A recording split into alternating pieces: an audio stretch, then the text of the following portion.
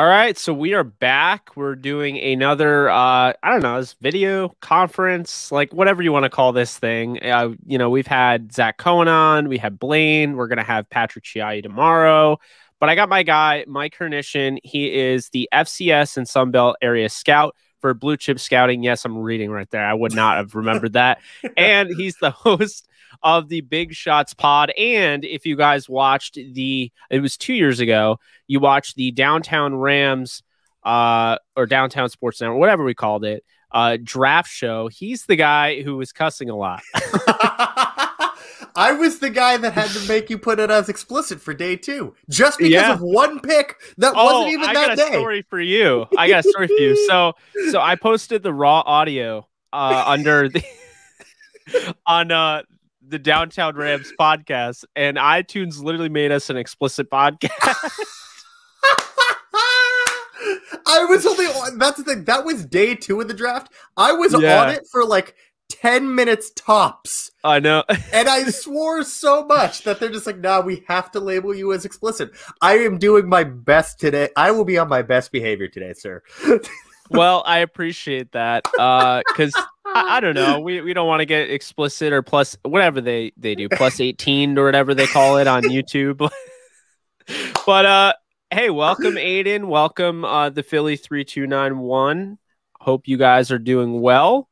So we're going to talk about what everybody's talking about, and that's Julio Jones. I have a video coming out later on that will break that down from my perspective. So I'm going to give you the floor on your thoughts on this.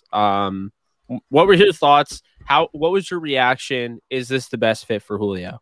I think it is the best fit for Julio. I know that there was talks about he wants to go to a team with a rocket arm quarterback, and people, both in and out of the football world were kind of going, wouldn't this be great for the Chiefs? And it's like, yeah, but like the salary cap exists to an extent. Like that would just, and I know you're happy because it was a superstar that avoided getting traded to the NFC West for once. How'd you know? Because every time there's a trade that happens in the NFC West, I just see Jake go, damn it, every time. My Twitter feed. Here's the thing. I do it like I play it off like, okay, I'm just getting my thoughts out, one tweet, and then I ponder it 15 minutes later. I'm like, God, did that really have to happen? And you guys, like, you can see it on the feed every time. I'm like wrestling with my own thoughts, but yeah. But no, like Tennessee makes a lot of sense. They desperately needed another target in the offense. They lost Jonnu Smith, who was the tight end and was the number 2 passing option last year. AJ Brown is amazing. He was my wide receiver 2 in 2019. We won't talk about who wide receiver one was in that draft. It doesn't matter. But Julio makes a lot of sense. And I know a lot of like fantasy people are upset because AJ Brown was kind of guaranteed all of these targets. And obviously Julio comes in, changes that. But now you have, I don't think it's unfair to say that AJ Brown's like a top 20, maybe even top 15 receiver in the NFL. Now you have Julio as well. Now, I got a text almost immediately from a buddy of mine that doesn't really follow the NFL. He plays Madden, but like outside of that, he's not much of an NFL guy. He goes, if Julio's this good, why did he only get traded for a 2nd and a 5th? And I had to kind of explain that, like, because of the way the salary cap works, because of the way the money works, Julio's 32 years old as well. So, like, if you're a hockey player, 32 is you're still kind of in a little bit of your prime. Basketball, God only knows what the NBA, like, guys get 3-and-D guys get traded for like lottery protected picks. What's your prime, by the way? Like, what? Because to me, I've always said 26 to 32. Yeah, it's that like 25 to like 32-ish range. Yeah, that's kind of your athletic peak. And Julio's good. He's still really good, but he's gonna start trending down pretty soon, maybe within the next year and a half. So with that contract, with the amount of money you're gonna have to pay him going forward, and the fact that he's going to be on the downswing, like Pat McAfee was cussing up a storm on Twitter because the Colts didn't, offer up a first. It's like, well, Chris Ballard would not have done that. Is smarter than that. And like, Chris Ballard would not have done that. No, Chris Ballard absolutely wouldn't have done that. He's the Godfather. Yeah, exactly. He loves his cap space that he doesn't use ever. Mine. Exactly. He wants his cap space to himself, and paying that for a 32-year-old receiver that, I mean, Julio's had some injuries in the past. Don't forget, he got hurt at Bama too. Oh, yeah. He did the combine on a broken foot. He still got screws in his foot, I believe. Yeah. So, I mean, the risk, and plus, especially we want to talk about Indy in specifics, they already have a first rounder going to Philly next year. So they weren't going to trade a 2 and a 5. They're not going to become the Texans and not pick till round 3. They'd rather the Texans just stay the Texans. They don't want to become them. That's great. But yeah, like for Tennessee, I think it's a great move. Now, one of our guys over at Blue Chip, Russell Jakubowski, said like, "Oh, well, I don't think it's out of the question to say that the Titans are a Super Bowl contender." I wouldn't go that far because I think out of the AFC, you still have to get by Kansas City. You still have to get by the Ravens. You still have to get by the Browns. I'm not even going to mention the Steelers. The Steelers are close. I'm going to get flack from like all 800,000 Steelers fans that still think Big Ben is back in like 2011 and can make the Super Bowl. But no. Aiden is going to have ripped you a new one. That's why you bring me on here. You a new one. That's why you bring me on here. Oh, hang on. Yeah, we run Philadelphia. We run Pennsylvania lately, too. Well, yeah, okay. You butchered the first part. So I did. I totally did. Damn Canadians. I was looking so forward to this because I knew you and I would be trying to basically crack each other up for that's what we do. 10 minutes. Exactly. Yeah. We do it whether we realize it is not a thing. Realized it or not. Whether we realize it or not, we're doing that over, like, say, I don't know, Facebook chat. Oh, yeah. Text, Twitter DMs. Oh, definitely. I'm laughing in my chair when you say things. And I know you're doing the same. So, dude, I can get Jake to laugh at anything from talking about football to literally just like, oh, yeah, by the way, I do Starbucks better than Starbucks does. But no, it's true. It's the way you say it, but then also it's the way you do it as far as like talking. But we were kind of leaning towards the Eagles there. I think you want to talk about your team. What's up with them? Because to me, I don't think there ever should have been a question whether Jalen Hurts was the guy. I mean, I think it's hilarious to me how people were so quick to be like, oh, they made a mistake by not drafting a quarterback. Why? Why? I don't understand that. Do I think that Jalen Hurts is going to be a long-term quarterback in Philly? No. I mean, looking back to my 2020 rankings, I had to stop and think about what year I was down in Mobile to watch him. The same year I met you. It feels like 4 years ago. Then. Yeah, you went exactly. It feels like a minute. Yeah, it feels like forever ago. It was last year. I had Hurts as like a late 3rd, early 4th, so taking him at 50. You've seen my reaction to that pick. Yeah. It was weird at the time, and I'm a huge Wentz fan, as you know, and that's actually how we bonded in Mobile. Yeah. But like, yeah, he didn't play well last year, but no one on Philly played well. Like, the offensive line was missing on most weeks like 3 starters because Brooks was hurt, Dillard was hurt. He's probably not even going to be a starter this year. Lane Johnson, Dillard's not going to be a starter. No, likely not. Because if Lane Johnson comes back, he's your right tackle. Yeah, and the team loves Jordan Mailata. I love Jordan Mailata. I love him. Which, I mean, here's the thing. You're not going to try to move Lane Johnson at 32 years old to left tackle so you can keep Mailata, which means you have to play him at left tackle.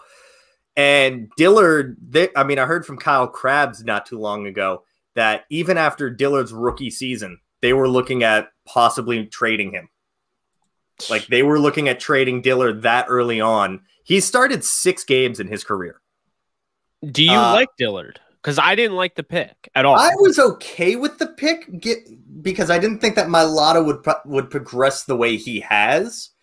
But since Mailata's gotten a lot better, and Dillard can only play left tackle, and he was an older prospect. He was 23 or 24 when he was drafted. That kick slide is special. Like he's a different breed for me. I mean, like I think he could have played last year like a lot. And I've been saying it for a while. I'm like, if the Eagles ever just don't realize what they have in that guy, I hope the Rams go after him, because Mailata's the truth. And then after I had this, he was so raw, but it's worked. Yeah. And then after I had this thought, I see none other than Brian Baldinger coming out with his, film breakdown tweet. He's like, Jordan Mailata, man, like this kick slide. I was like, I was saying the same thing. But no, like the offensive line was hurt. And I mean, I've talked about this for literally an entire year now. The Eagles draft strategy in 2020 was let's draft fast guys that cannot catch. Oh, and Rager. Then you got Rager, who can catch.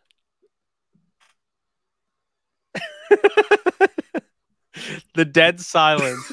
The dead silence. That in that draft class, Rager, Hightower, and Watkins all had like in the bottom 10 in terms of catch percentage. It was bad. Like, yeah. And they got all three, and they're all duplicates of each other. They're all fast, they're all small, and they all have questionable hands. Jalen Rager still has me blocked to this day. I wonder why. And when like your only non-speed guys are players like Travis Fulgham, who came out of nowhere and played well, but I mean, it's Travis Fulgham. And JJ Arcega-Whiteside, who was drafted 2 selections ahead of DK Metcalf. Oh, boy. We could have taken that problem off your hands, and I bet you the Rams would love to play Arcega-Whiteside rather than DK Metcalf. Oh, yeah. But, like, given that everything around him was bad, other than the running back in Miles Sanders, and this team had to be playing catch-up more often than not, it wasn't bound to be good. Now, on draft day, when they traded up from 12 to 10 and Fields was still there, I thought it was going to be for Fields. And then as soon as I realized, wait, we just traded up 2 picks to get ahead of the Giants, it made no sense because the Giants weren't going to draft a quarterback because it's Dave Gettleman, and Dave Gettleman loves him some Daniel Jones. He shouldn't, but he does. So I knew that there was no reason, unless they were trying to stave off someone else trading up. So I have no problem with Devontae Smith. I would have been okay with him at 6, to be honest with you. I didn't want the Eagles to draft a quarterback that early on in the draft because, and I mentioned this on several streams, we knew Lawrence was going to go 1. We knew Wilson was going to go 2, which meant that realistically we had to trade up. And this team's going into a long-term rebuild. So you'd be giving up assets to go and get Fields or Lance. And then you're doing you're doing the 3rd best quarterback, or if one fell to you at 6, it was like the 3rd or 4th best quarterback in a class, and that's risky. So keep Hurts this year is what I would say.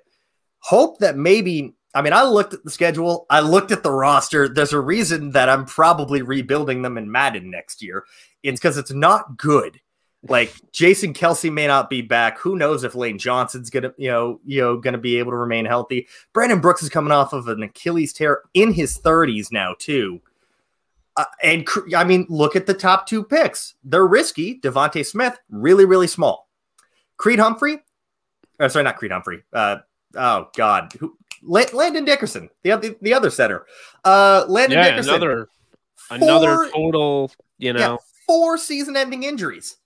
Upside through the roof, upside through the roof, ceiling sky high. Floor, Danny Watkins? There's a name you didn't expect to hear on today's stream. Danny Watkins. If I can shoehorn a Danny Watkins reference into any time I'm talking about Philly, do it. I will do it because he was a 26-year-old Canadian firefighter that they drafted in round 1. And that wasn't Chip Kelly. Well, I mean, man, I look at the Eagles and I'm like, I really like Jalen Hurts. I'd like to see him have some success, but I don't see a lot here. I mean, obviously the receivers, there's 3 big names. I mean, Fulgham kind of made himself known last year. We talked about, Rager is a big name by draft pick. And then you have Devontae Smith. but you know, like Zach Ertz, you're probably going to be trading. I really like Dallas Goedert, but he's on a contract here too. Yeah. So then you look at the defense. You guys quietly got Anthony Harris. Love that pickup. And you have Darius Slay, of course, who I love. But it's like Cox still there. But yeah, like there's some pieces, but it's just so. And I feel like honestly, you go to any NFL team in this league right now, and it's like they all have like there's not a team that's a total crapshoot except for like the Texans. Like the Texans literally. And honestly, I don't even think the Texans are horrible. They're just horrible where we are in the NFL right now. Like, honestly, in the 90s, that Texans team would have competed. Yeah. Because they have a bunch of guys that are equipped, because they got a bunch of guys that are literally guys that are playing to stay in this league. So they signed to go there. They signed to put tape out. When you look at a guy like Philip Lindsay, you know, he went there to kind of revitalize his career in a sense. You know, they got Tyrod Taylor, who's just clinging on for dear life to try. Remember when he was fantasy relevant for like a year or two? Well, I like Tyrod. I think the injuries got to him, and he is getting older. And I think people need to realize that. And a big part of his game is his mobility, and he's losing that. And with Philly specifically, you mentioned the defense. Like Anthony Harris is good. Darius Slay is good. Brandon Graham is good. Fletcher Cox is good. But there's one problem with all four of those guys. They're all either pushing 30 or in their 30s. Yeah. And then the rest of the defense is just, I mean, that linebacking core is atrocious. You're liked, by the way. Sean Bradley. Hey! I knew you'd be liked. I told you this. See, guys, he was worried about coming on because he wasn't sure if anybody would like him. No, he didn't say that. Oh man! But like, you know, that linebacking core was atrocious. Like Nate Geary is one of the worst linebackers I've ever seen in my entire life. And here's the thing: you have a tweet for that. I think I do. One or two, maybe 12, but probably. And like the TJ Edwards, and then they drafted two of the same linebacker last year, and Sean Bradley and Davion Taylor. They're like the same guy. And here's the thing: all draft season, my guys at Blue Chip Scouting were like, but the Eagles are going to go ahead and get Pete Werner in round 2. Oh my god! And then I threw up in my mouth at them suggesting that, because one, that's such an Eagles pick. Oh my god! You know how terrified I was that like the second round pick was going to be Pete Werner, because I don't know. Terrified the Rams were going to pick him. No, instead they got Tutu Atwell. Yeah, and you saw my reaction to that. I've since gotten way better with it, and Rams fans. I cannot say anything about Tutu because I actually interviewed one of his teammates a couple weeks ago, and apparently, like they are best friends. They grew up together. Like it's the reason why they all went. So Adonis Boone, the guard from Louisville that's in this year's class, Javian Hawkins and Tutu Atwell were all at rival high schools, but played like the same summer league ball team. So they all went to Louisville just to finally be on the same team together, because they were just like best buds during the summer. But yeah, I can't say anything about Tutu Atwell. Like he's like literally a third my size because he weighs about 115 pounds. But 115, my god. I copped him to Trindon Holiday because I could not find anyone else that was that small in NFL history. To be fair, if Trindon Holiday played in today's era, he would have been a superstar. Yes, because he was really, really fast. He was also so incredibly small. He was 5'5". He was 5'5" and like 140. Yeah, and like, but he was faster than Tutu is. Kind of been a trailblazer for like the 5'5" guys, which I didn't know existed until Tariq Cohen. And when you watch the film at NCA&T and you're like, why am I watching NCA&T film? It's definitely not because of Brandon Parker. And then I would watch Tariq Cohen, you know, like doing his thing, you know, being the what was it, the human joystick they called him? Yeah. And yeah, great nickname, by the way. Great. And he was a monster. I mean, like, and the thing that I loved about Tariq Cohen is that he wasn't just this gadget guy that everyone was saying he was because he's 5'5". He was a little filled out. So like, because of that, he had really good contact balance and was actually somebody that I still feel this way, could be a bell cow for the Bears. He doesn't need to be because they have David Montgomery, but he could absolutely carry 20 times a game and be fine.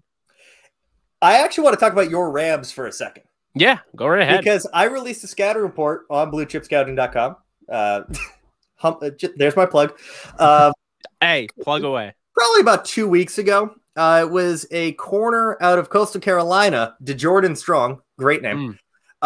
He's liked by a lot of people on draft Twitter. So given that I'm the Sun Belt guy, and I probably am not going to see very many people drafted before day 3, I had to check him out, and I gave him a 3rd rounder. And it was, I want to say it was Blaine that said that if Darius Williams is gone in the offseason, that DeJordan Strong, someone that they should check out. Hey. Yeah, he led this. He tied for the Sun Belt lead in interceptions with 5 last year. Now, I mean, don't get me wrong. What's his measurables at? 5'11", 185. Does he have long arms? Yes. Okay, because and he's relatively fast too. I know the Rams they've been looking for speed and long arms, and like they have this crazy metric today. Jordan Rodriguez came out with an article on, and it was basically I have it somewhere. It's Blaine that sent it to me, so I'm gonna pull up. Let's see here, because I want to get this right, because he sent me Jordan Rodriguez's article, and basically they have okay. So of the 5,000, you heard that right, 5,000 defensive backs whom the Rams analytics staff has run through their internal evaluation programming, just 4 players satisfied all conditions in a multivariable query. 2 are first-round picks. 1 is Jalen Ramsey. Another is Robert Rochelle. So, like, can you imagine that you're sitting there? You have 5,000. You have a spreadsheet of 5,000 defensive backs. You put in what you're looking for into this query, and then it just punches out 4 names, one of which you already have on the roster, exactly, and another you end up acquiring in this 4th round. I thought the Robert Rochelle pick was amazing. By the way, I'm not high on David Long, so I loved that pick. The other guy, guess who the other guy was in this draft?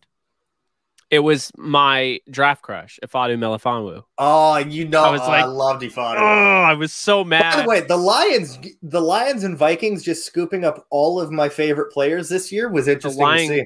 The Lions slaughtered the draft. I think they won the draft. I do as well. I think the Lions can compete, and I'll say this right now: if Aaron Rodgers does not play for Green Bay, the Lions can win that division.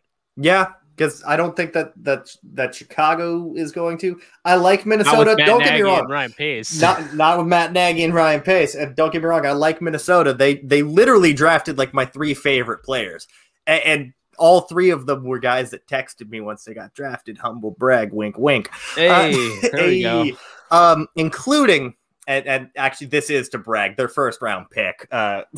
Christian Darrisaw. Yeah, dude, that's awesome. Yeah, no, I can't believe he fell, man. He is such a stud. It was wild that week because I had talked to him, and because my whole thing was I'm gonna get a Christian Darrisaw jersey wherever he goes. That's my guy. It was the first like my guy that like had a chance to like. I was legitimately first. All right. We're sitting here talking in June. I was on him in April of last year. Like I was on Christian Darrisaw. And so he and I were texting throughout the year, and it was like Oakland. That's really his floor. Maybe Washington, but I didn't want him going to Washington because I will not wear that ugly ass jersey.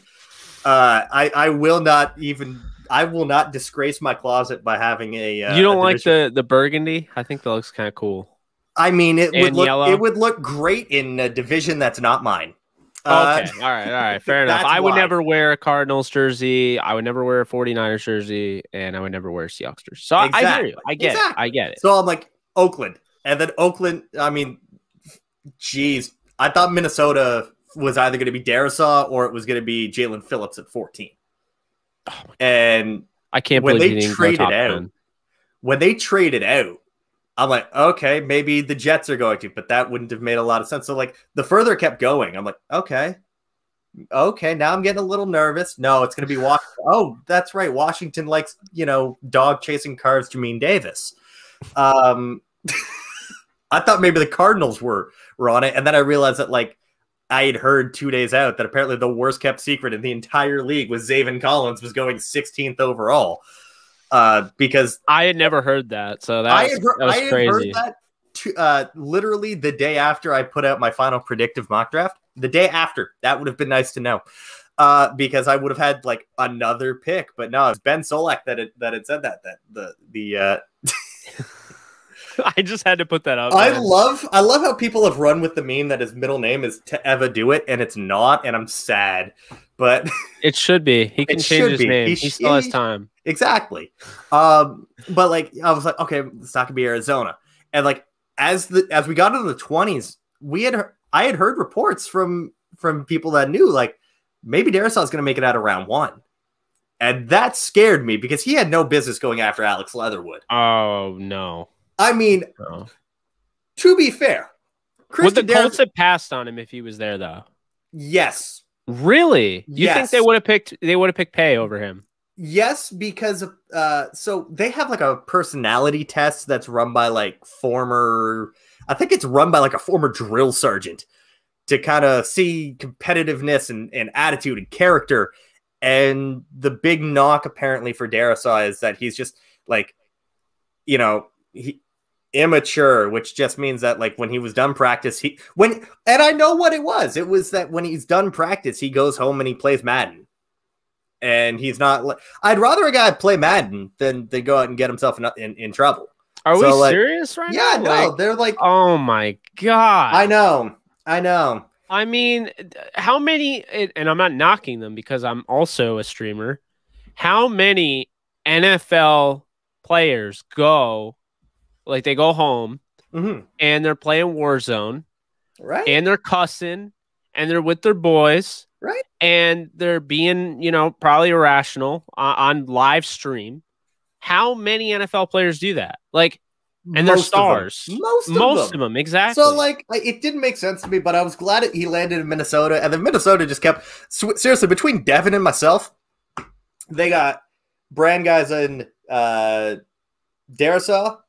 Patrick Jones, the tight end, the tight end / punter kid, Zach Davidson. That was one of Devin's guys. Oh, yeah. Chaz Surratt was kind of a blue chip brand guy, which was nice to see. Devin and I both got a call from Cam Bynum when he was drafted because that is like our dude.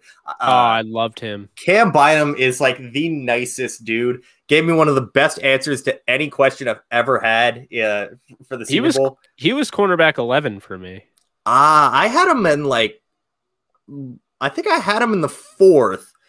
And it was right in around where he went, and I was so and there are people saying he should go in the 7th. I'm like, hey, did you watch him play? Yeah, and here's the thing: like he spent his entire offseason training to play safety because he knew that he's probably not a good enough athlete to be outside. He's maybe not got the size profile, so he's gonna have to play safety. He's gonna have to play special teams. Now. I want to know how a kid that was born and raised in California is going to get used to a Minnesota winter. Man, that sounds like his problem and not ours, luckily. I mean, I can't even say that. I live in upstate New York, so I've gotten used to the winter. I've never gotten used to the winter. Let's be real here. I'm not gonna lie. Like it's actually been kind of nice. Cam has been one of the guys where even after the draft, he's kept in touch with me, which is kind of great, man. Oh yeah. I had that. Blake Cashman, great, just a great guy. John Franklin Myers, and that was after he was drafted by the Rams. And it's hard, man, to get any interviews with Rams players. It's like lock and key trying to get, you know what I mean? Like so. Yeah. Do you know how hard it is to try to get a Cam Bynum jersey up here in Canada? Do you know how hard it is? Also, that last name Bynum, like I don't know, just it's a fire last name. It's a fire last name. Yeah, dude, I checked because you can't get them. You cannot get a customizable Vikings jersey on NFLshop.com, like .ca, like the Canadian version. Like any of the Fanatics branded stuff can't get a Vikings customizable jersey. So if I tried to do it through the States, after the conversion for a non-stitched jersey. Keep in mind, so for one of those heat pressed ones, it would cost me an earth-shattering $217. What? Yes. Man, I just do DHgate. I don't even care who knows it. There is a replica jersey site right out of here in Toronto where I ordered a Josh Allen one on the 26th, and it's supposed to get here by Wednesday. So, like, insane turnaround, incredibly friendly staff. So if your viewers are looking for anything, it's jerseyhouse.com. Interesting. Yeah, and that's not just football. They have basketball. Like Fanatics. Yeah, that's all I know. Yeah, because Fanatics is screwed over. Like all of Rams, like Twitter was talking about it because I mean, you drop the new uniforms, everyone rushes to go get a jersey. And they're like, oh yeah, you'll get it week 11 of the season.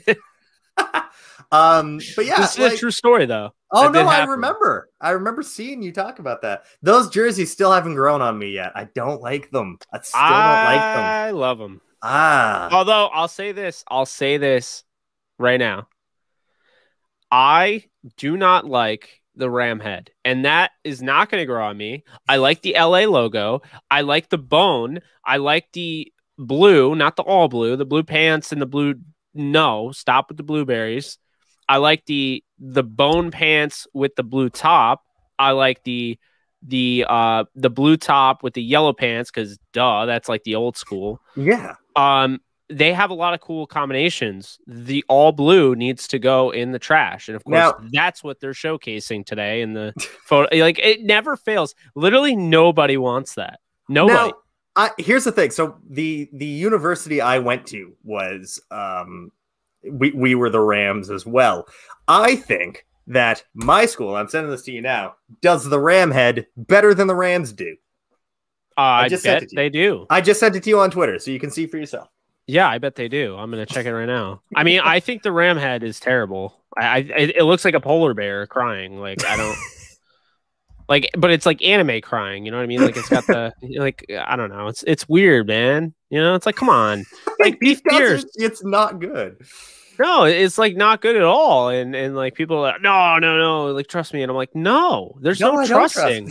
I don't trust you at all. I don't know you. No, but like for real though, like I look at it and I'm like, this is the best you could do. You waited all this time, and this is the best you could do. Like, come on. Sorry, I just saw Aiden's comment. The bottom one. Aiden does not care. He's amazing. Ryerson Rams. Yeah, well, like that's the thing. So like their old school look. So I wasn't gonna drop the school name because it's under some scrutiny right now, and it might be getting renamed soon. Oh. Yeah. The Ram is or Ryerson? No. The university Ryerson. All Ryerson makes me think of, if you've ever seen Groundhog Day, I have Ned not. Ryerson. Ned. It's so the university was named after an old minister of education up here. I'm sure this is going to end well. Let's put it this way. There's a reason his statue on the university got torn down yesterday. Okay. All right. Well, we'll leave it at that. Leave it at that. Nothing else needs we'll to be said. answer. Tribe here is saying they're saying Jacob Harris and Bobby Brown look like studs in camp. Could end up being our two best of the draft. I liked Bobby Brown. Okay, you did. Okay, I did. So I think I put this in my draft grades article. The Rams drafted 9 players. I watched nearly 300, and I only knew of 3 players that you guys actually drafted. So you guys were, they were fantastic at drafting players I'd never heard of before. Oh, that's great. Drafting both guys named Ernest, and I hadn't watched either of them. Jacob Harris, I didn't watch. The only one I didn't know was Ernest Brown. So the 3 that I had watched were Tutu Atwell, who was like wide receiver 31 for me or something insane like that. That must be fantastic for your confidence. I feel good about how they'll use him, and I think he went to a great situation where there's no pressure on him. I had watched Tutu, I had watched Rochelle, which I thought was a bit of a reach, and I had watched Bobby Brown. Everybody else, nope. There were certain guys I'm like, why?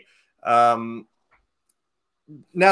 Jake, as someone, because I know you were also doing a full draft stream. Did you do all 7 rounds? Oh, we did. We did in the studio. We tapped out after the 6th because we just did not care anymore. I was getting to the point where I was hosting and producing and having to make the graphics and everything like that. And when multiple long snappers had been taken, well, one of them was Cameron Cheeseman. I know. So that's my guy. I've never watched anything on him. Just I love the last name.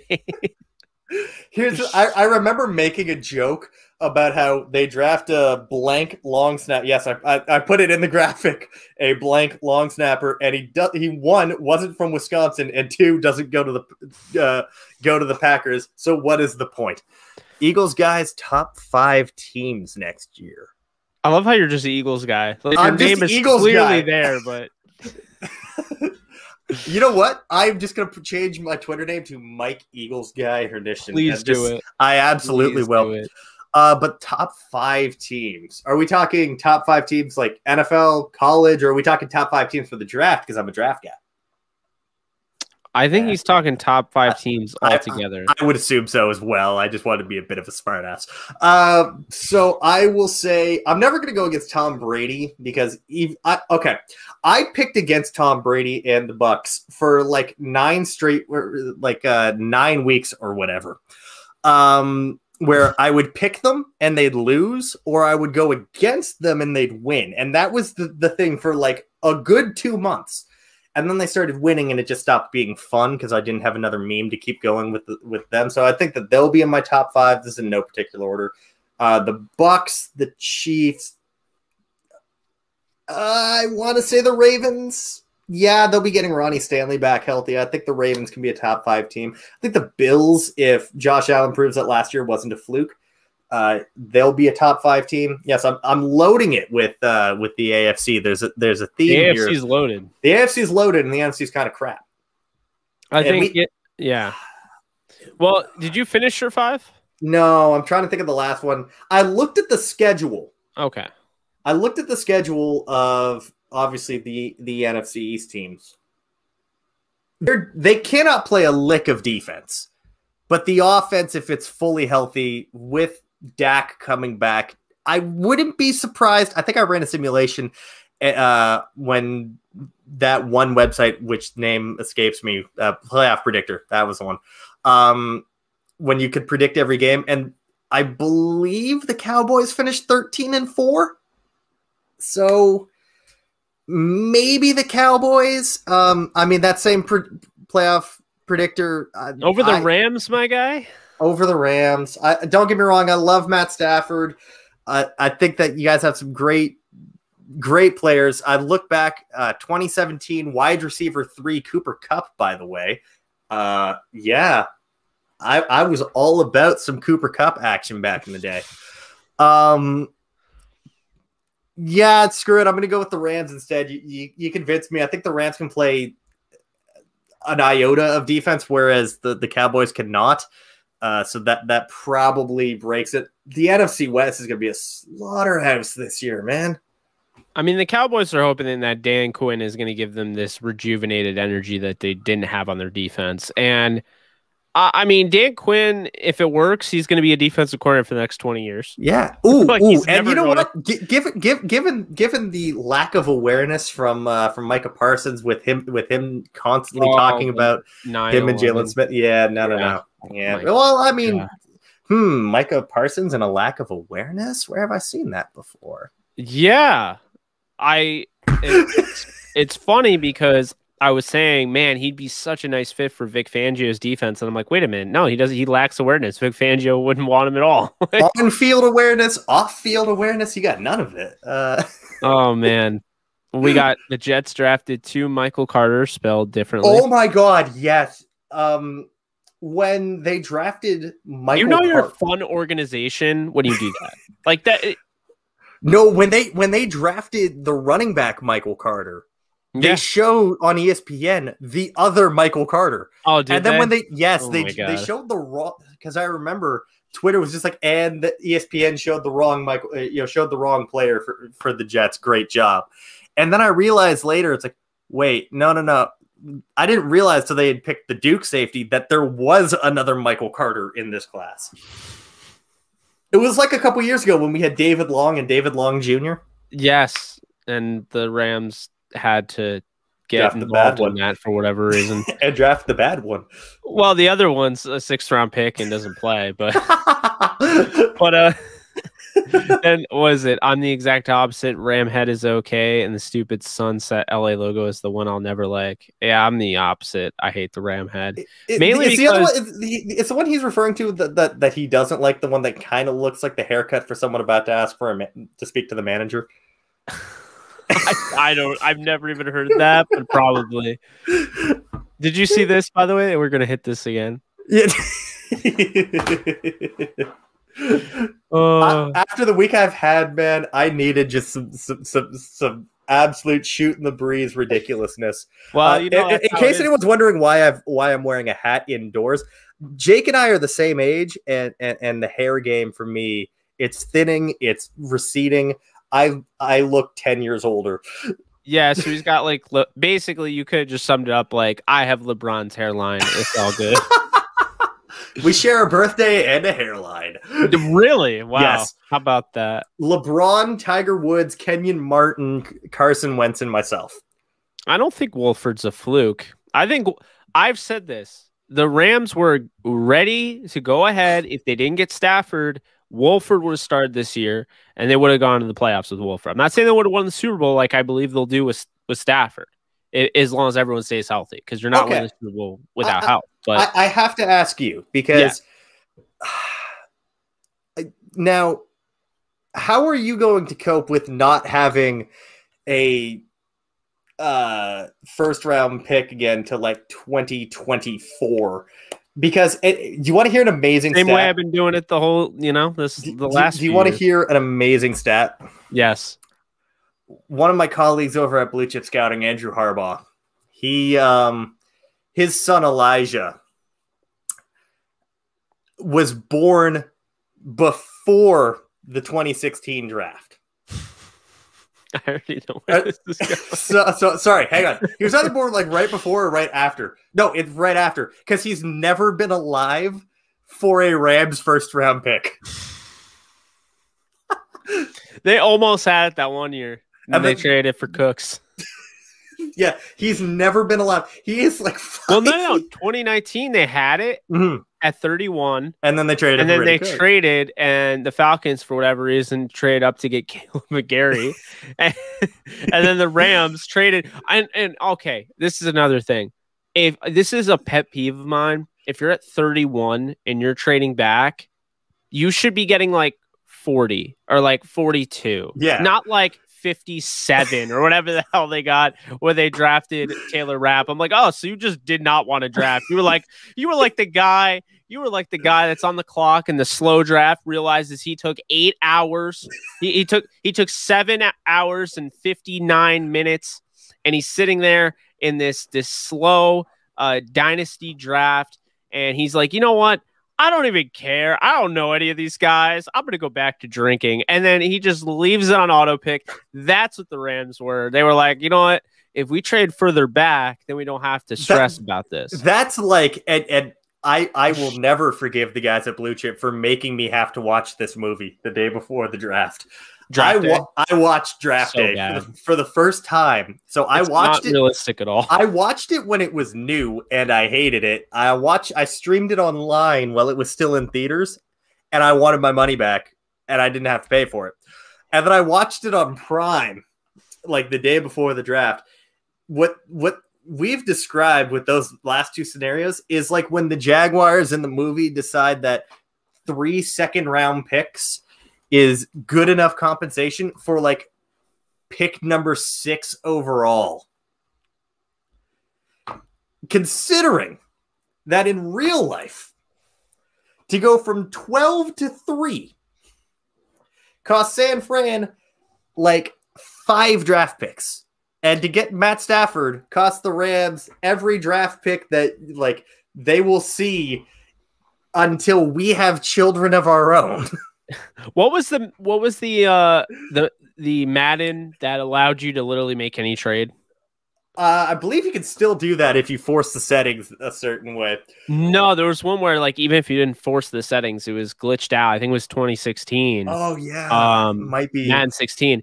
You could literally get any trade done. So I guess it was like that where the they would just take a 6th round pick for Julio Jones. Yeah, sign me up. The best thing is, so I live tweeted watching that movie.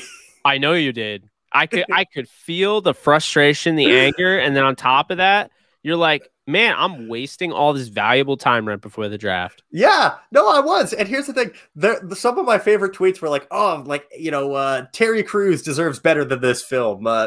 Patrick Spirit deserves better than this film. Kevin Costner kind of deserves better than this film. Kinda. Jennifer Garner deserves better than this film. P. Diddy deserves this film.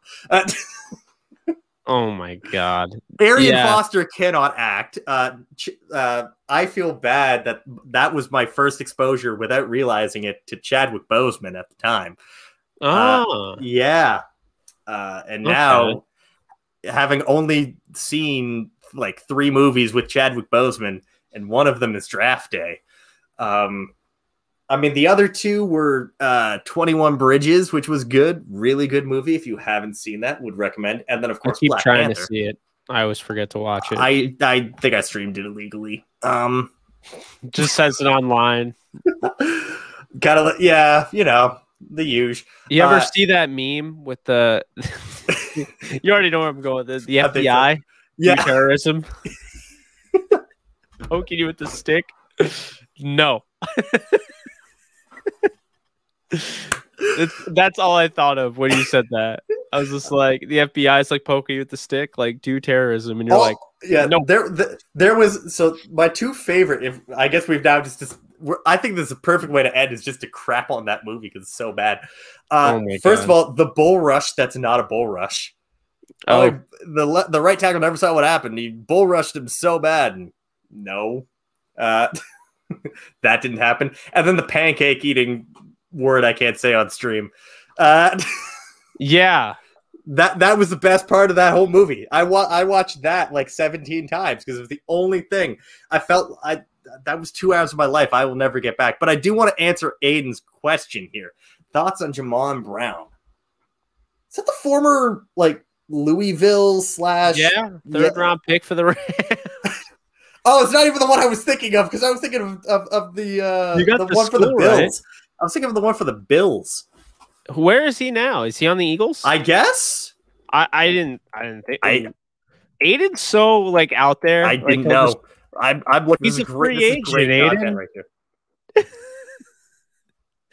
He's not on a team. I see him. He was on Philly last year. He started a game, apparently. Oh, he started a game. Yeah. Did you stop watching by then? Were you like done with it? So here's the thing. I've been very open about this. When I was working during the season, I had to like scratch and claw to get any time I could to watch college so I could keep up with the draft.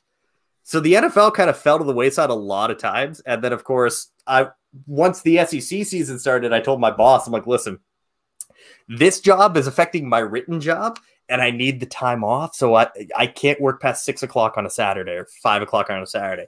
And then for the NFL, I have to do the same thing. So I can work till 8:30 because it's not as important. And no, I was actually doing that for the NCAA for the Saturdays. And then on the Sundays, that was just so I could watch 90 Day Fiance.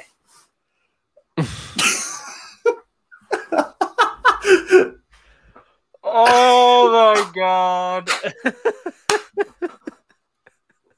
And the thing is, I'm not kidding. I am not kidding. I knew you weren't kidding. That's why I facepalmed.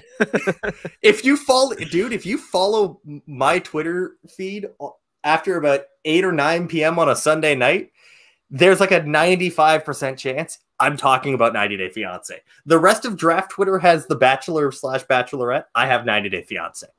Give me that 10 times out of 10. My God.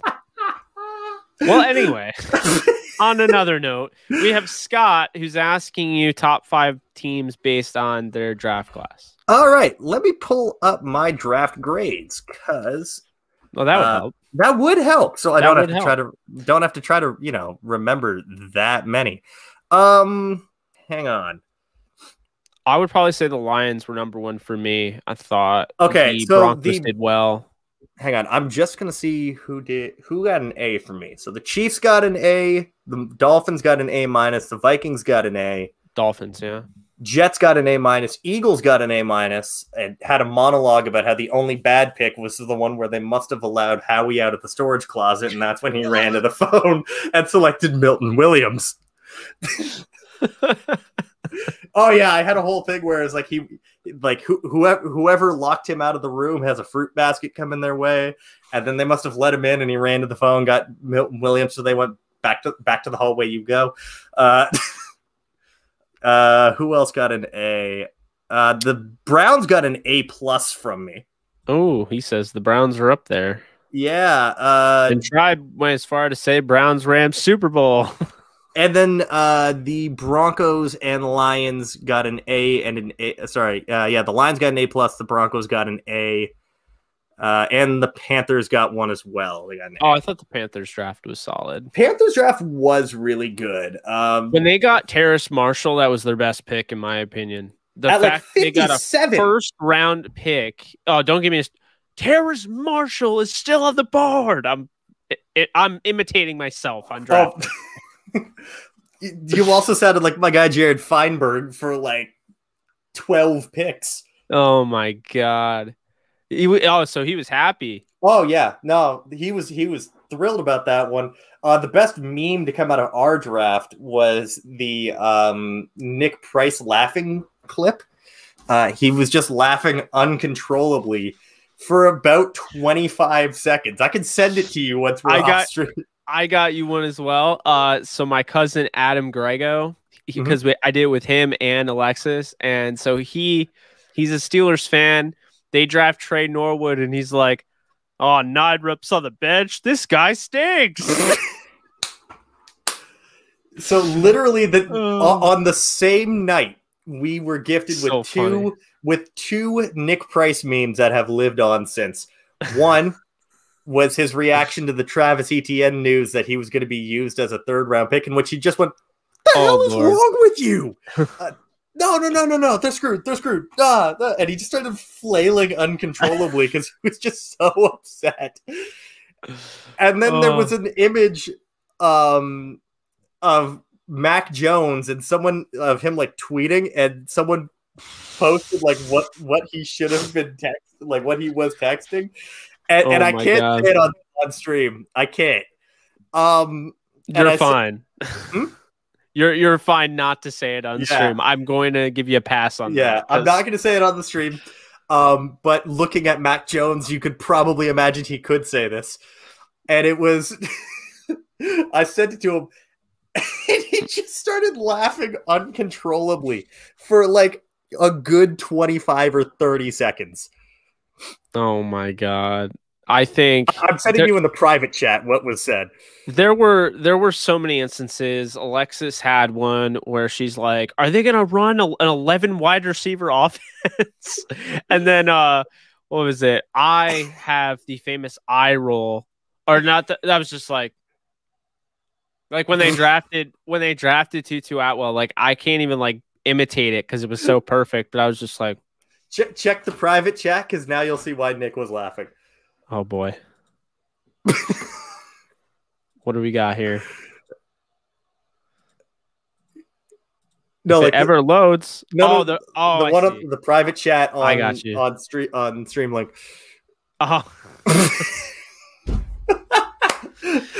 Oh my God.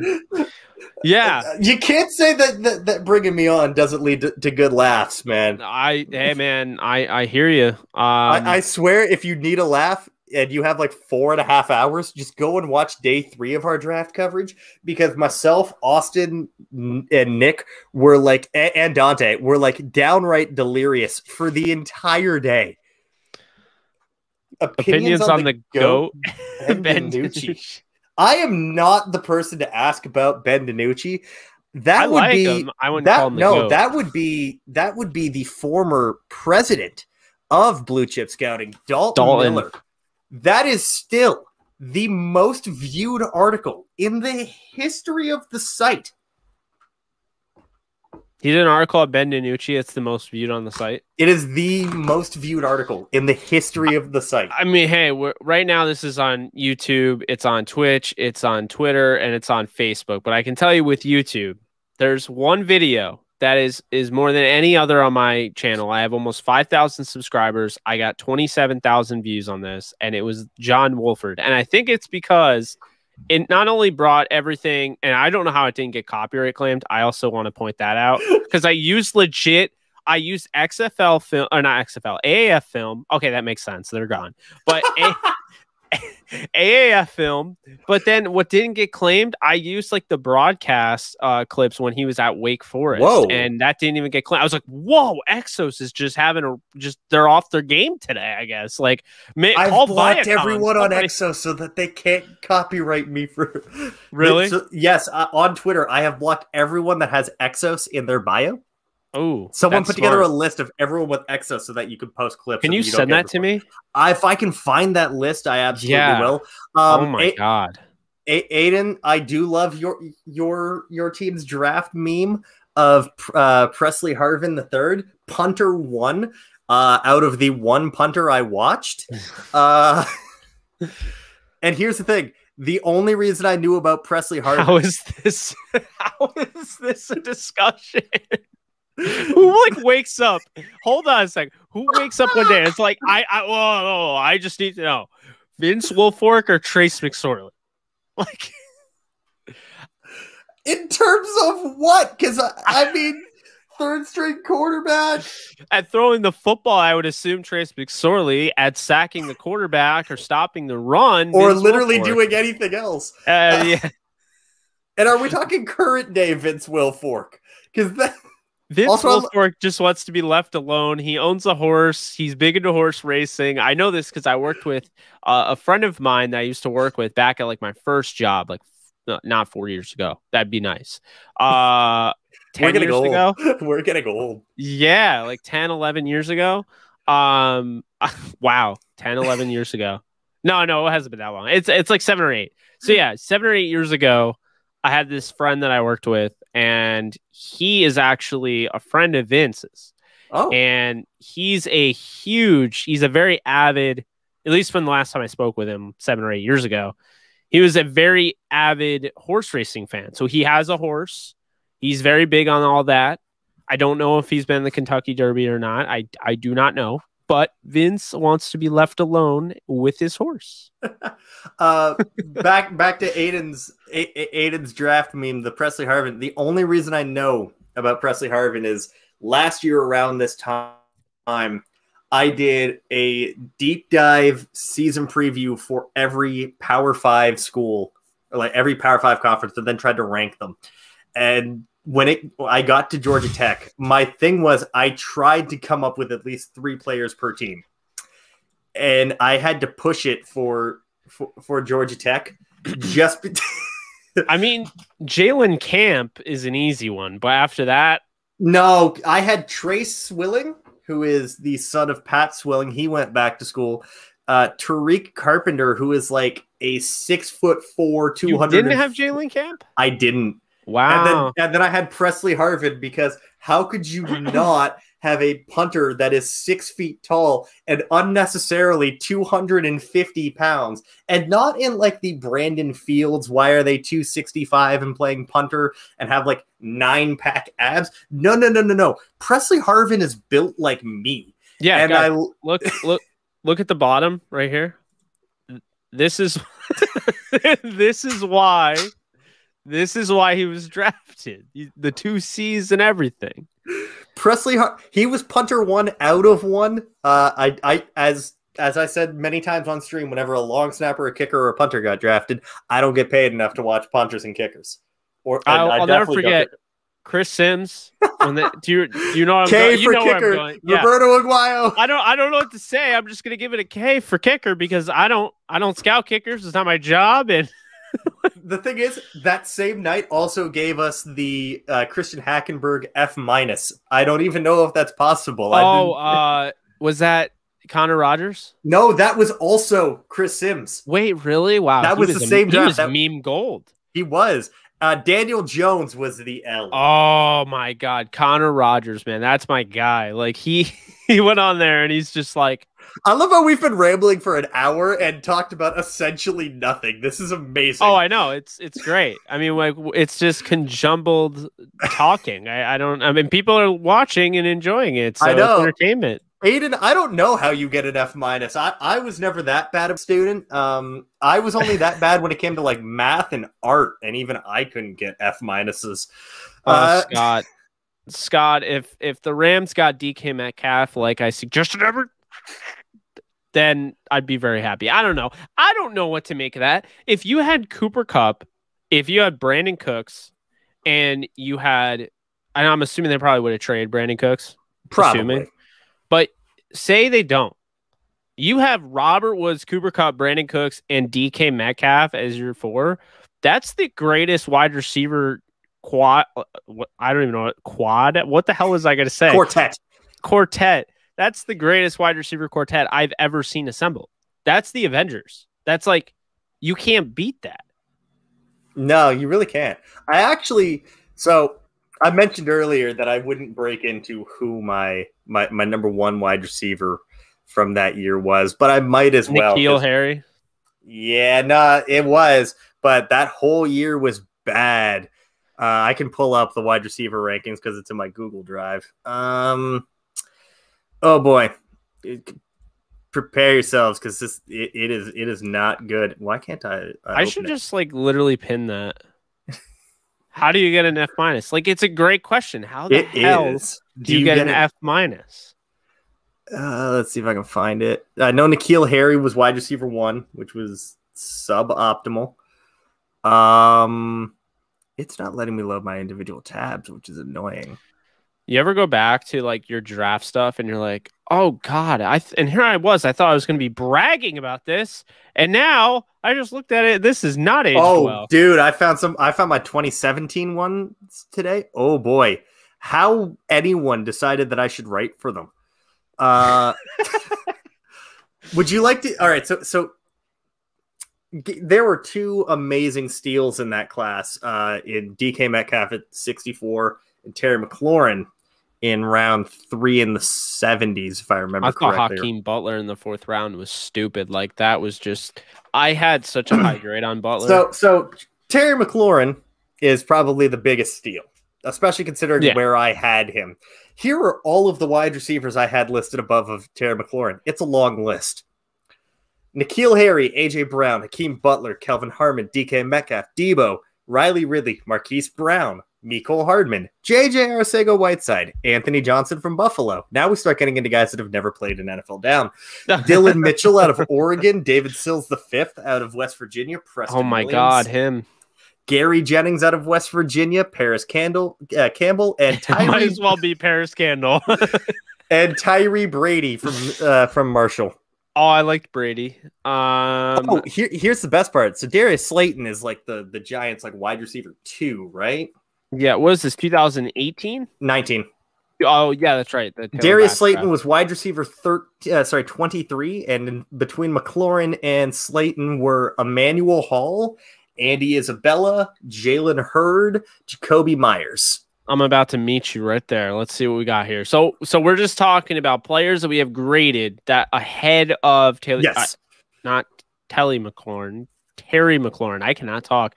Okay, so DK Metcalf, Hakeem Butler, okay, Kelvin Harmon, AJ Brown, Debo Samuel, Terry McLaurin, baby. Let's go. I hate you. Yeah, no. Then Sometimes I'm like, then I had Keelan Doss, who I really thought good things were going to come of him. I have Anthony Ratliff Williams, which ooh. I don't know if he's got an opportunity. Antoine Wesley and Penny Hart. Oh, Penny Hart. I remember his hype. I fell for the hype, man. I thought he was DeMarcus Lodge at 11, N'Keal Harry at 12, Marquise Brown at 13, Hunter Renfrow at 14, JJ Arcega-Whiteside at 15, Mecole Hardman, Riley Ridley, Stanley Morgan Jr., Keyshawn Johnson, Deontay Johnson, Darius Slayton. I look back at that and I literally want to punch myself repeatedly in the face because I know for a fact I was way higher on Deontay Johnson and Darius Slayton than where I have them listed. And I gave them a really high grade, but I gave a lot of these wide receivers a high grade. So like it pushed everyone down. Like I just hit my elbow on that. I had that many top 100 QBs. I had 5. How many wide receivers did you scout? I literally have 67 here. 36. Olamide Zacchaeus, I had him at 59. No. I should have had him higher just because of his name. I had Benny Snell for the longest time during that season as running back 1. Ooh. Who the hell is Brody Oliver? Why do I have him ranked 47? The College School of Mines? Wait, did you say mines or mimes? Like last like mines, like you're placing a mine on a minefield, you know? I would no, you know what? I want to see it now. I think this is the perfect way because we've now gone so off the rails. I want to see a school of mimes, MIMES, go up against like an Alabama. Because get yourself out of that glass box and then get run over by a 5-star from Florida. Oh my God. And who's the Jovan Durant? I remember he got last minute buzz, but he's literally the same size as Marquise Brown. So like I don't know why we were flipping out over that. Paris Campbell, John Vay Johnson, you know, all that the Toledo trio. Oh yeah. Cody Thompson, John Vay Johnson, and Deontay Johnson. So I'm looking back at this. This is back when I actually separated guards and centers. Oh God, I gave up on that. Oh my God, why did I ever do that to myself? Do you remember Schulte Froholt? Oh yeah, he got drafted by the Patriots. The big Icelandic dude. Is he in 2019? Yes, he is. I have him as the 19th overall guard. Wow. I didn't even watch 19 guards. I was big on Alex Bars. I don't know if he did anything, but wait. Hang on. Okay, so I actually didn't do too horribly in terms of who I gave a first round grade in that class. I had 20. All these guys are casuals. Oh God. Oh no, not where Bobby Evans is ranked. Oh no. I don't even know who that is. Bobby Evans, the 3rd round pick of this draft by the Rams. This draft made me so mad. I don't even remember. Bobby Evans. Where did he go? 19th. Was he Oklahoma? Player. Yeah. Okay. Hang on. So here were the first rounders for 2019 for me. Nick Bosa, Quinnen Williams, Josh Allen, Devin White, Ed Oliver, Jonah Williams, Cleveland Farrell, yikes. Rashawn Gary, Brian Burns, okay. Brian Burns has been pretty good. Juwan Taylor, Greedy Williams, Devin Bush, Byron Murphy, Josh Jacobs, Sweat, Hawkinson, Mullins. We will skip which quarterback I had QB1. He's no longer on a team. N'Keal Harry, AJ Brown, DeAndre Baker, Cody Ford, Andre Dillard, Taylor Rapp, Noah Fant. You can't think of which quarterback I'm talking about, can you? Tyree Jackson? No, it's Dwayne Haskins. Well, he's on the Steelers. Oh, is he a Steeler now? Yeah, okay. I think he's going to take over. You had him number 1? I had him number 1. I think he's going to take over for Ben next year. Now, maybe I have this year. Again, quarterbacks with me. Yikes! In the past, I've had some yikes. The worst quarterback that I've ever watched was in this draft, and I feel bad mentioning him by name because he might actually be a subscriber to my channel. I wouldn't know. But I'm just totally kidding. But Brent Stockstill from Middle Tennessee State. He's 6'2", 215 pounds. He was the only lefty, and I wanted to cry. I have a hard time watching lefties, although Tua made it a little bit easier. But Brent had no arm whatsoever, so it was like, oh my god, and... here were the bottom 5 quarterbacks in that for me, and I don't know why I ever put Eric Dungy at the bottom. I don't know why I put myself through the torture of having to watch these 5 guys. Kyle Shermer from Vanderbilt, Trace McSorley, Clayton Thorson, Marcus McMarion, Nick Fitzgerald, and Jake Browning. Yeah, so I actually, wow. Devlin Hodges was my 8th overall quarterback. I didn't know who he was until he was already playing for Pittsburgh. Jordan Ta'amu was my 9th. Yeah. He was 11. Clayton Thorson was my 10th. I don't really know why. Daniel Jones was 11 for me. Trace McSorley was 12. Stidham was 13. Drew Anderson 14. Easton Stick 15. Michael O'Connor 16. Some Jake of these guys don't even 17. sound like real people. And this was only 2 years ago. David Blau, never forget David Blau, the Thanksgiving miracle game where I don't even think they won, but we made a big deal about it anyway. David Blau. And then they got replaced by Elijah Sindelar. Jacob Dolagala. That's not a real person. Yeah. I think he played a little bit for the Bengals last year from Central Connecticut State. That's also not a real school. That's not. Oh, running backs. Daryl Henderson, number 1. Joshua Jacobs, number 2. Rodney Anderson, number 3. Oh, poor guy. If he stayed healthy... And Aiden saying, well, I'm just going to put it up here. Most of these guys calling Madden on. Most of these guys sound like players that I would create in Madden. Oh, let's see. Here's one. I think this is my cat telling me, like, dude, what are you doing? Like, Damian Harris, 6th. I was pretty high on him. James Williams from Washington State. I thought he would be so much better. Did you have Kyler QB1?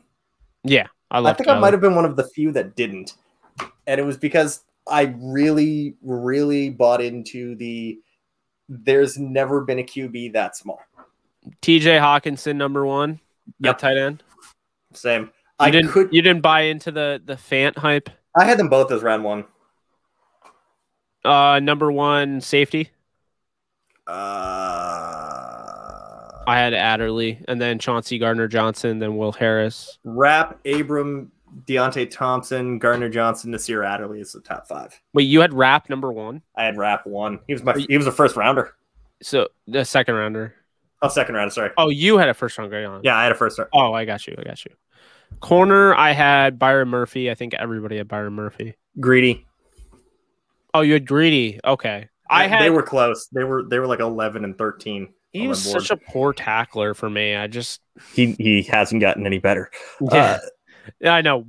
And you're like, and then DeAndre Baker, who may never play football again, probably won't. Sean Bunting, Mark Fields, I really liked. I had Bunting at corner 10. I had him behind David Long. Yeah, I had him at 10. David Long at 13. Jamel Dean, I had at 14. Some of these guys I'm looking back at now, they don't sound like real people. Like you cannot tell me that there's a real person named Hamp Cheevers. That's not a real person. Steven Denmark, do you remember that guy? No. 6'5" corner from Valdosta State. That's because I don't have time to watch Valdosta State. Oh my God, do you remember these guys? Do you remember watching Terrell Hanks out of New Mexico State? Yeah, I loved him. Khalil Hodge and Trey Lamar. Except for Trey Lamar, who I thought was terrible.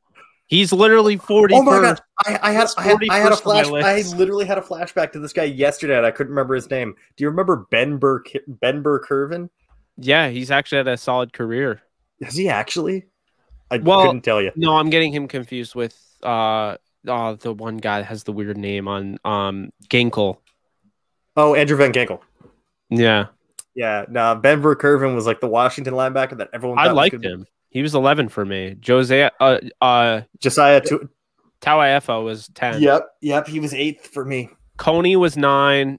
Okereke was 8. Mac Wilson. What the hell happened to him was 7. Bobby Okereke, when he got drafted in the second round, I'm like, what is what is Chris Ballard doing? Because Okereke was my 17th linebacker. Oof. Chase Hansen? Is he related to Chad Hansen? I believe so. I remember Quentin Bell. I love how we're doing this on stream, and people are like, "Yeah, let's keep watching these guys go." We still got 8 people watching, so I do have to wrap it up soon, though. Yeah, I'm ready to go whenever you are. All right. So I want to see. I just want to see who was my Mr. Irrelevant that year. Who was the lowest rated guy? Trey Lamar was my lowest rated linebacker, 41st. It was Cody Thompson. Cody Thompson. Brian Burns was my number 1 pass rusher. You and Kyle Krabs. Yeah, I had Quinnen Williams at 1, Ed Oliver at 2, Brian Burns at 3, Nick Bosa at 4, Byron Murphy at 5, DK at 6, TJ Hawkinson at 7, Hakeem Butler at 8, Nasir Adderley at 9, Josh Allen at 10, Juwan Taylor at 11, Chauncey Gardner-Johnson at 12, Chris Lindstrom at 13, Kelvin Harmon at 14, Ja'Kai Polite at 15, Jonah Williams at 16, Darrell Henderson at 17, A.J. Brown at 18, Justin Lane at 19, Dalton Reisner at 20, Jeffrey Dalton Simmons, Reisner, he was the last draft prospect to be older than me. Really? Yes. He came on our show twice. I interviewed him at the Senior Bowl, and he came on the podcast. He was the last draft prospect to be older than me, and I found this out not too long ago because I had always assumed that the last possible year was 2018 because I am a day younger than Myles Garrett. I just found out that I'm an idiot because I said I didn't like when the Eagles picked Andre Dillard, but where did they pick him? 27th? 23rd. I literally have him as the 27th player. So I don't know what I'm thinking, but so to wrap up today, we have learned that the draft analysis aspect of things is a complete crapshoot all the time, and that looking back, when we look at our 2021 rankings in the year 2023, half of them won't sound like real people, and then Jake and I in 2023 will be very happy sipping mimosas and laughing and drinking the tears of everyone that said that Pete Werner was a first or second round player. Damn, I was not expecting that's off the top rope, man. I just realized I had Kyler at 23. So while he was my QB1, I didn't have him in the top 20. I think that this coming class could be a lot of the same. I was talking about that. But none of us have a quarterback inside of our top 15 players. I mean, I had my number 1 player was Penny Sewell. He was second for me. Yeah, my 1 and 2 never changed.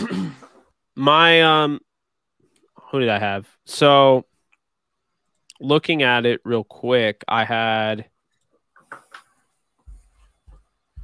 Penny Sewell, Kyle Pitts. He was second Trey for Lance. you. Wow. Those are my top 3. Mine was oh geez, what was it? What was it? I know Lawrence and Sewell were 1-2 for the entire cycle. I have nothing. Yeah, for me, what was it? Lawrence was 1, Sewell was 2. Was Pitts 3rd for me? Now, of course, my board doesn't want to load, which is just wonderful. Yeah. I think that's the universe telling us we've gone on long enough. Gone on pretty long. We're at now 1 minute and 18. Oh no, not a minute. Hour and 18. I love the Cincinnati quarterback too. This year? Yeah, I'm a Ritter fan. You're a Ritter guy. You don't care about the accuracy issues. I don't. I think they'll get better, and I think it was smart, very, very responsible for him to go back to school. All right, so it loaded on the site. It was Lawrence, Sewell, Pitts, Fields, and then Micah Parsons at 5. Parsons, that's right. None of my guys that were in the none of my first round grades slipped past round 2, which is nice to see. I had a higher grade on Davis Mills than Mac Jones. You are not alone, because Dante Collinelli had the same thing. He had a 5th round grade on Mac Jones. Davis Mills is going to end up starting for the Texans and actually not look terrible. It's going to happen. So I was afraid of greatness and didn't do that. But I think they were a lot closer than a lot of people thought they were. Yeah. Should we wrap it today? Yeah, I think that's good, man. I know we were like, yeah, we'll do 30 minutes, and then like it just kept going and going. It just kept going and going and going. Snowballing, like, you know, Peyton Manning and the Broncos against the Seahawks in the Super Bowl, you know, that whole thing.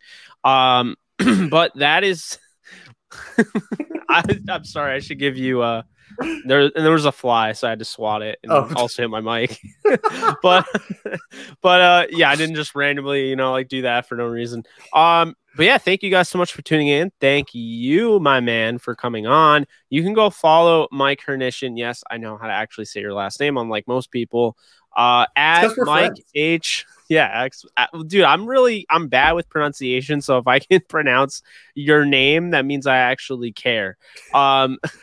So it's at Mike H. I have to wait for it to come back around. _ I believe draft. Yeah, there we go. It was a good guess. FCS and Sunbelt Area Scout for at Blue Chip Scouting. Go follow them. They're great people, all of them.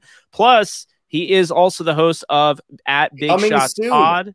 Coming soon, the return. So make sure you go and not only follow that, but subscribe, because I imagine you're on like iTunes and all that. We're on everything. Yeah, so go subscribe. Big Shots Pod. Blue Chip Scouting on YouTube. Myself and Nick Price do a once weekly show. Nick Price is the newest co-host of the Big Shots Pod with me. Later, Aiden. And yes, we do once a week. We also have Tyler Fornes and Andrew Harbaugh doing once a week, and we have Garrett Ballard and Ben Glassmeyer starting their new live show, I believe, this week. Nice. So lots of new content, and any player interviews or coach interviews or media analyst interviews are going to be up on there as well. So lots of content. Yeah. I mean, you guys are doing a really good job. I tune in every now and then when I can. I always retweet your stuff, as you know. I appreciate engagement, the group engagement group that doesn't actually engage, but no shots fired or anything. Just, you know, no. But that's gonna do it for us. Appreciate you guys so much for tuning in. I will be back tomorrow with Patrick Chiotti, and we will probably be talking about Broncos, since that's kind of his. I would assume so, but I can tell you, one, it's Chiotti, and two, he is hilarious. Chiotti, okay. It's Chiotti. I had to learn it before I brought him on as well. See, now I'm gonna be able to pronounce his name, and it's gonna be all because of you. And he's gonna be like, "How did you just assume?" And I'll be like, "I don't know. I don't know. You know, I know some homeless guy named Mike." And I mean, if the shoe fits. If the shoe fits, but sorry, I saw Ashton's comment. I think that's a great way to end this. Have a good day, Eagles guy. Eagles guy. Have a good day, everybody. We're gonna sign off. Later, guys.